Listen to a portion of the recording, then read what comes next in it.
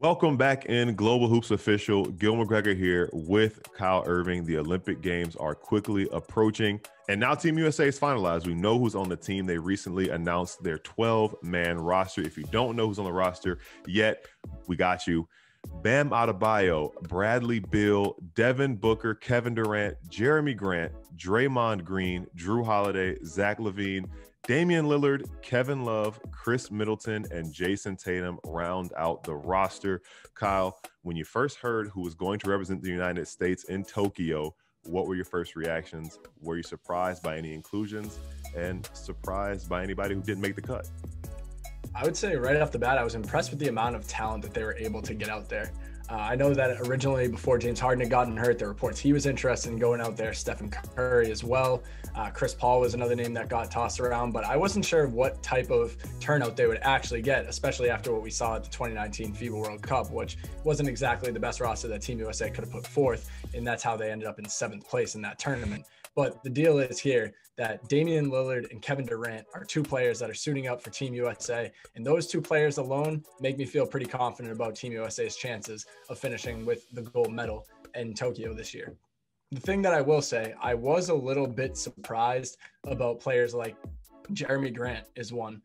Drew Holiday is another, and especially Kevin Love was somebody that I was a little bit surprised about that made the roster. And I feel like with Kevin Love, he's someone that's played for Team USA before, so I understand that. Even though he's getting up there in age, he's kind of a constant for this team that will keep the heartbeat going. And then Drew Holiday adds a defensive presence, as does Jeremy Grant. But those are just two names that, and I'm not saying they're not deserving, I just didn't necessarily see that coming from Team USA. So I would say all in all, the roster looks pretty good, and the United States should feel good about the roster they're putting forth in Tokyo. But there were a couple surprises on my end. How about you? Yeah, it's funny. You talk about Jeremy Grant and Kevin Love as well. You know, Kevin Love was on the 2012 team, I believe, in London and won gold there. Jeremy Grant, I won't pretend to be like this FIBA expert, but the more I thought about it, it does feel like he might fit that FIBA mold. You know, a guy who can play small ball 5 because of that, his athleticism, his ability to make plays on the boards. He can shoot the ball pretty well. He can be aggressive offensively and be a glue type guy.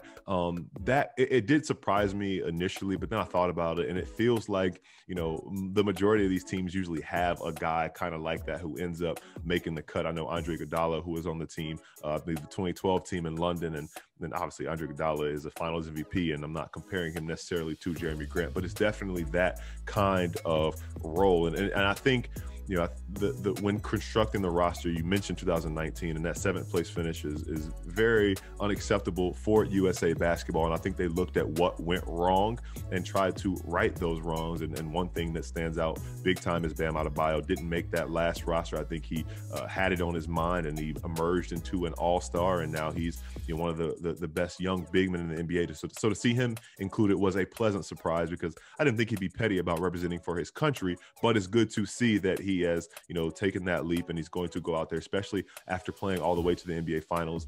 The Heat were eliminated early in the postseason, but still, he hasn't had that much time to rest. So to know he's going out there to play as well. And then Jason Tatum surprised me just a little bit. I know he had some ups and downs, dealt with COVID last season, and then another early exit for them, but good to know that he will be there, because he is, you know, along with Kevin Durant and Damian Lillard, I think are the 3 guys this team is going to lean on in the Olympics. That being said, Gregg Popovich is one of the greatest coaches of all time, but he's going to have some tough decisions to make when you look at this roster and how it shakes out. Who's your starting 5? Who are the guys you want to start the game for Team USA when the Olympics get underway? Picking from the pick of the litter, and it's not going to be an easy decision for head coach Gregg Popovich. But I personally feel like when I saw this roster and started mapping out the starting 5 in my head, even though it's going to provide a lot of offense, which isn't necessarily an issue, I thought that Damian Lillard and Bradley Beal would make up the backcourt. I thought Jason Tatum and Kevin Durant would make up the 2 forward spots. In at center, while Bam Adebayo would probably make a lot of sense just in terms of size, I think Draymond Green is the one that fills out the 5 spot just because of his versatility. That lineup could need a distributor, and Draymond Green could be that distributor, basically playing point center and making sure that Tatum and Beal and Lillard and Kevin Durant, and it's unbelievable to even think about those 4 players surrounded by Draymond Green getting buckets for Team USA. But to me, I felt like that that was the starting lineup that made the most sense to me, where, you know, maybe if they play a team that's a little bit bigger, they go with Bam Adebayo in the front court. But I mean, as we've seen before, Draymond Green, Defensive Player of the Year, can hold his own against just about anybody. Well, that takes the fun out of it, because I had the exact same 5 as you, but to go for a little bit of differentiation, you know, taking a look at potentially maybe having Jrue Holiday or Devin Booker start in the backcourt alongside Damian Lillard, just to have a little more, if it's Jrue Holiday, have a little more of that defensive presence, and then Devin Booker maybe just riding the momentum of this postseason run that he's having with the Phoenix Suns. 47 in the closeout game against the Lakers. So those are some other options. I think it's a good problem to have all that talent. And Kevin Love as well could be a stretch 5 if you want more shooting, and if this is a guy who's, you know, in his 30s, not coming over to come off the bench. So got a lot of options. I don't think it can go wrong either way. There's no doubt this team is extremely talented, and again, much better than that team in 2019. I'm going to reference the great Larry Bird, who won gold with the United States in 1992. There's a legend that when he was in the three-point contest, he walked in the locker room and said, "Who's finishing second?" I asked, is that the deal with Team USA? Do you think it's a foregone conclusion that this team brings home the gold? Or, and there are some teams that have yet to qualify for the Olympics yet, but do you see any countries out there? Spain won gold. They won the championship at the FIBA World. So there's some other NBA talent from other countries. It's a global game. Do you think there is a specific country that's going to make the United States sweat a little bit, or do you think that it might be smooth sailing to the gold medal? 4 straight gold medal at that, excuse me.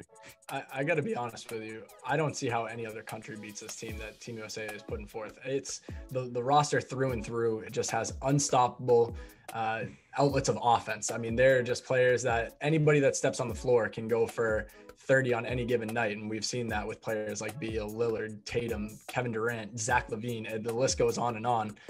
So to answer your question, or answer Larry Bird's question, I really do feel like it is a case of who is finishing second. And I think added to that, just the fact that they had such a poor showing as a team at the FIBA World Cup in 2019, finishing in 7th place, it almost adds a chip on their shoulder. Like, hey, we can't just walk in here and win gold with our eyes closed. We're going to have to put forth a good lineup, and we're going to have to put forth our best effort in order to make that happen. But as for teams that have a chance to, you know, maybe knock off Team USA, I think you already hit the nail on the head with Spain, the team that won that FIBA World Cup. Argentina, the team they lost to in the championship round, I think is another team that has some NBA talent, like we've seen with players like Facundo Campazzo and Gabriel Deck, who made his way over to the Oklahoma City Thunder by the end of the year. Plus, they still have Luis Scola kicking it, and he proved that he still has something in the tank in that FIBA World Cup.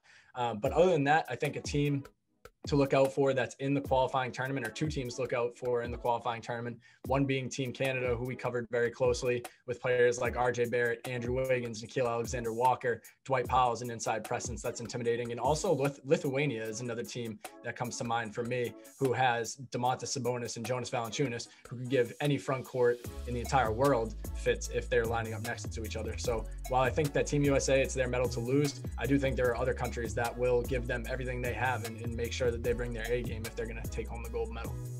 Yeah, it's going to be fun to see how it plays out. You know, these teams that are fighting to qualify, it's crazy. You know, the NBA finals are set to end in late July, and the Olympics opening ceremonies are July 23rd, and the basketball starts on July 24th. People say basketball never stops, and this year it really doesn't. Keep it locked in with us here on Global Hoops Official and over on NBA.com. We've got you covered with everything: NBA playoffs, NBA finals, and when the Olympics rolling around, we got you covered with that as well. Continue to subscribe, like these videos, and keep it locked in with us here on Global Hoops Official as well as NBA.com. We got you covered with everything basketball, everything NBA. Thanks for tuning in. I'm Gil McGregor for Kyle Irving. We'll catch you next time.